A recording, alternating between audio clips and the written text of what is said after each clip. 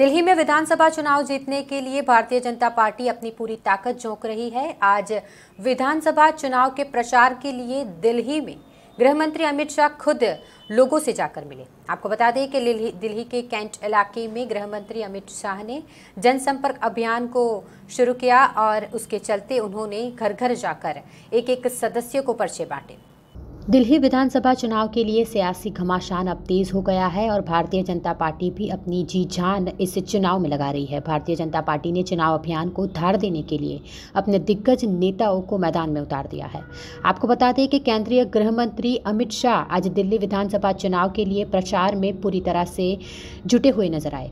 आज उन्होंने दिल्ली के कैंट इलाके में महाजनसंपर्क अभियान शुरू किया। भारतीय जनता पार्टी के महाजनसंपर्क अभियान के तहत अमित शाह लोगों के घर घर जाकर पर्चा बांटते हुए नजर आए। आप जैसे तस्वीरों में साफ साफ देख सकते हैं कि कैसे अमित शाह एक एक घर पर जाकर लोगों से बातचीत करते हुए और उनमें पर्चे बांटते हुए नजर आ रहे हैं। डोर टू डोर कैंपेन के दौरान अमित शाह के साथ भारतीय जनता पार्टी के कार्यकर्ता भी भारी संख्या में उनके साथ मौजूद रहे थे।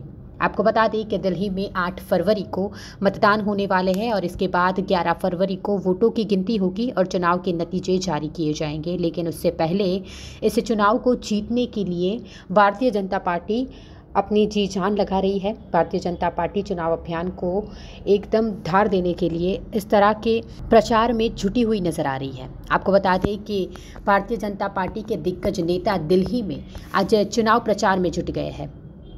आज एक खास नज़ारा ये देखने को मिला कि अमित शाह जनसंपर्क अभियान में जुड़े। उन्होंने कैंट इलाके में घर घर जाकर एक एक सदस्य को पर्चे बांटते हुए वह नजर आ रहे हैं।